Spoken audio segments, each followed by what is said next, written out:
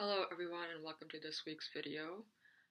So recently I've been talking to some people about getting out of on and off relationships, and a recurring theme that's always involving breakups is, on and off stuff, and also repetitive same type of person keeps on showing up in one's life, dating the same kind of person over and over again. And then I explain to people that it's the reason this happens is because of inner child work. And then, this is obviously a game changer to learn about how the subconscious mind is actually ruling our lives, how our inner child is actually ruling our decisions, our romantic partner choices, our career choices, etc. And so it gives us a lot of our power back, and it gives us more sovereignty over our lives.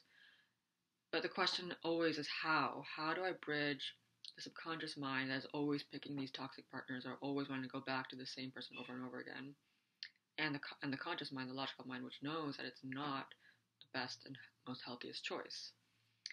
So yeah, I have talked about like on and off relationships and things like this in my previous videos, but this video is more about like how to actually bridge those two with tapping, because tapping is one of my favorite methods in bridging the subconscious mind and the conscious mind. So if this is you, if you're in a on and off situation which you want to get rid of, or you want to transcend and you haven't been able to yet, or you keep on going back to the same kind of person, this tapping is for you. And you can also check out my previous videos that gives like more information on these phenomenons, or phenomena, I guess, plural. Okay, so we begin at the karate chop point. Even though I keep on going back to my ex, or I keep on dating the same type of person over and over again, and I just don't know why I do this. Why do I keep torturing myself by going back to the same person over and over again, even though I know it's not going to work out? Or why do I keep on picking the same type of person who's probably toxic, maybe emotionally unavailable, maybe cheats, maybe is overly critical? Whatever the pattern is, whether it's with the same ex or with the same type of person, I just don't know why I keep on doing this. Or I do know why. It's my subconscious mind and my inner child. But even though I might know why, I still can't seem to stop this pattern. And I feel so frustrated with myself sometimes that I get caught up in this. I think to myself, why don't I know better? But even though I get stuck in these patterns of either going back to my ex or dating the same type of person over and over again, I deeply and completely love, accept, and forgive myself.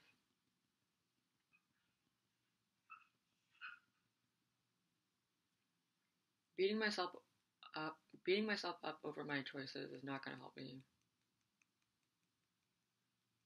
Going back and forth between should I or should I not is also not going to help me.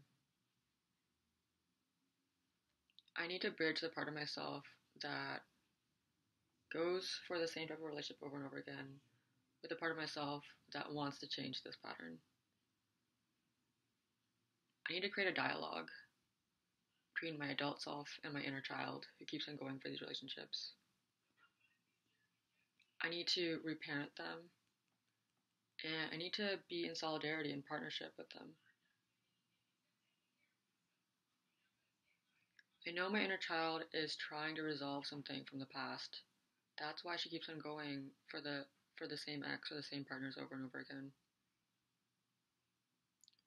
And I know now that I don't need to seek that what my inner child is looking for in a partner, because I can give it to them. I can give my inner child what they're looking for in my partner, or my ex, or my old partners, or a certain type of person that I keep on going back to.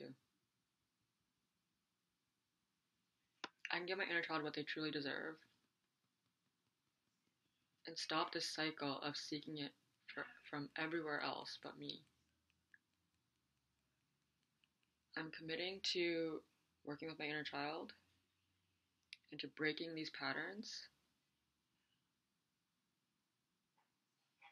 so that I can access that wholeness within myself instead of seeking it out in others and in toxic or unhealthy relationships.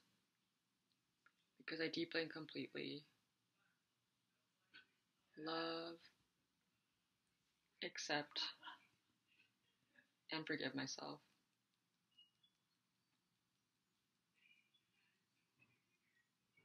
Committed to do the work, to love up on my inner child, to treat them with compassion and understanding and curiosity, to build a better way forward, because I deeply and completely love, accept, and forgive myself. And though it might be challenging sometimes, although sometimes it might be really tempting to go back to the old patterns, I won't judge myself for being tempted or for maybe even slipping once in a while. But I know my overall trajectory is to break these patterns.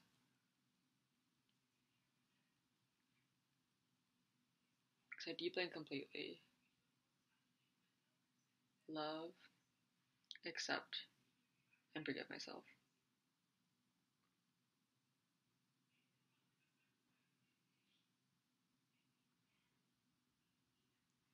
Finish out the tapping there. And as always, customize that to what your specific situation is. Go through all of the nitty gritty, all of the raw, painful emotions that you're feeling. Release them and then replace it with what you do want. So I hope that's helpful, and let me know how it goes if you would like to. I'll catch you next week. Goodbye.